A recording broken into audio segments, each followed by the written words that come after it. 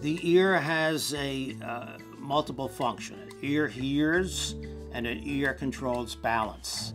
In my office, we not only inspect the ear, but we have ability to test hearing with multiple test procedures, not only for just simple sounds, but complex words, because we communicate in words, not in simple sounds. The other function that the ear has, a very important function, is our balance.